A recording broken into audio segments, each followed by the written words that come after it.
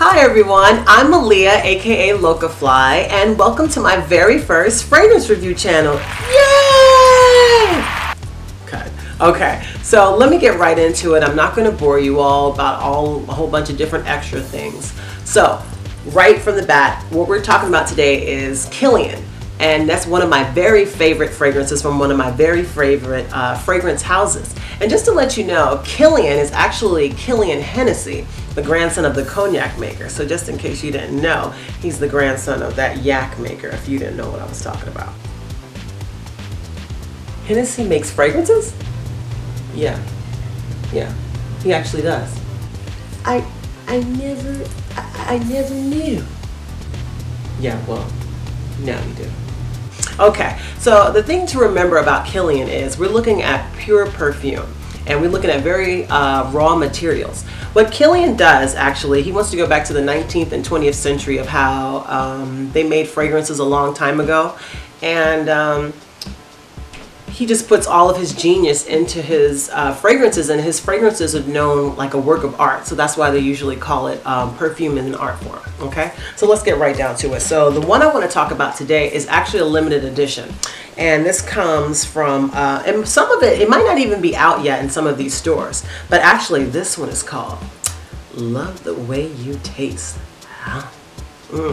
That tastes wonderful now, didn't it? Okay, so as you can see clearly, it has the green and the red brush strokes. It's a little bit different from the rest of the Kilians that come in the coffee set or come with the clutch.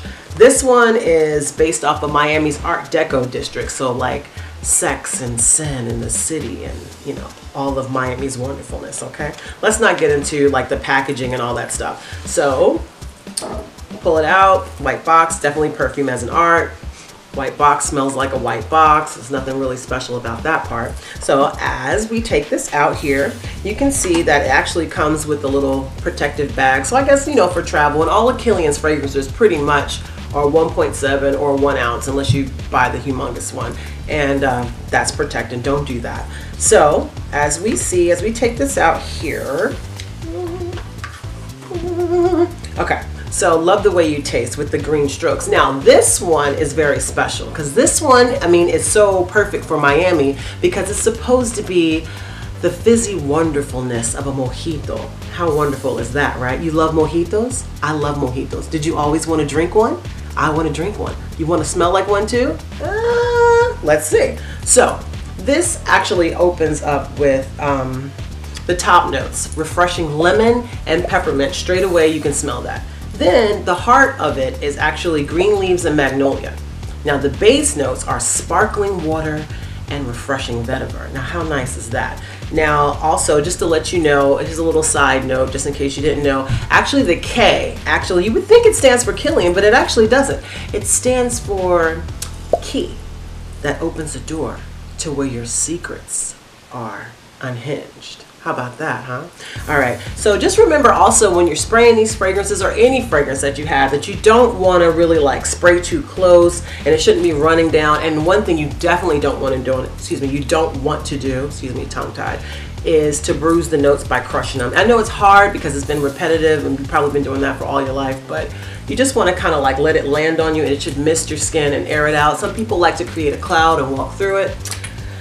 Just let it develop on your skin. Now, the thing about this fragrance is a little bit different than most fragrances that have citrus in it. Now, most citruses tend to evaporate off of your skin. This one actually has a long-lasting longevity, and the projection of this is so wonderful. So, does it smell like a mojito?